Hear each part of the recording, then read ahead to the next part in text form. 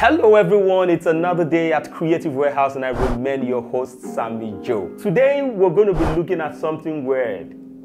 Have you ever been in a situation where your shadow moves differently from you?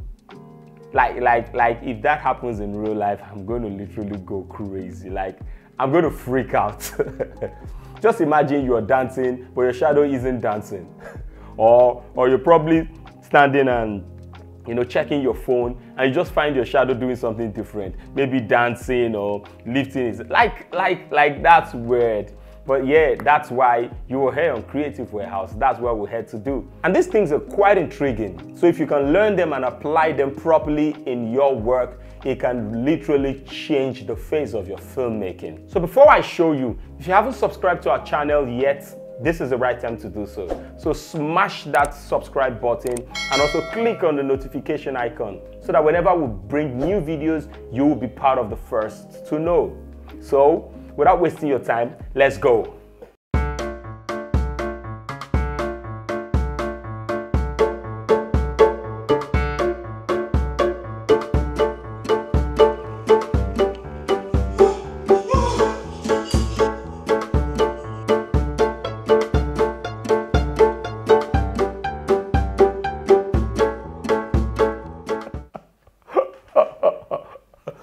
That can be crazy. That looks crazy. Like I said, if this happens to me in real life, I'm literally going to freak out. This is a beautiful trick, but quite simple to make.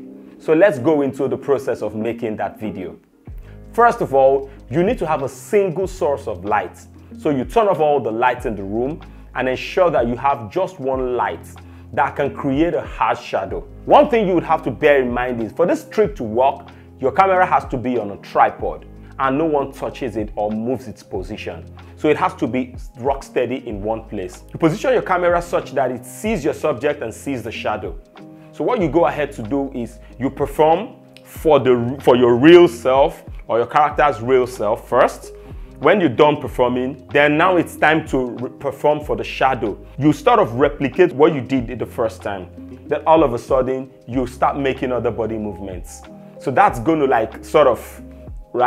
make the shadow different. And to make it very realistic, whilst you're acting yourself, or the subject is acting itself, you have to look at the shadow and act as though you're surprised at it. So you look at the shadow and sort of react to what you're seeing, even though you are not seeing anything at the time. That's the beauty of filmmaking, make-believe. So now that we have our footage ready, let's hop into Premiere Pro to do some editing work. All right now we're in Premiere Pro. All you need to do is get your markers, your in and out markers for your first performance.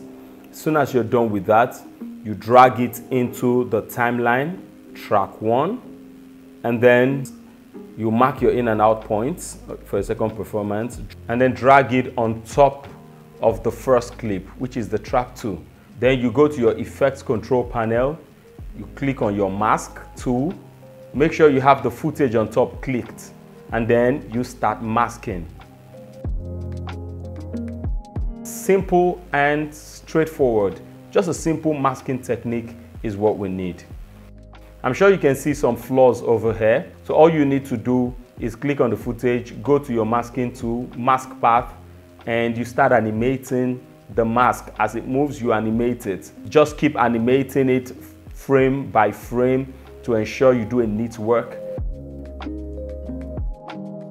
And once you're done masking, we'll have a clean video. So that is it. Very simple if you ask me. Let me give you a pro tip.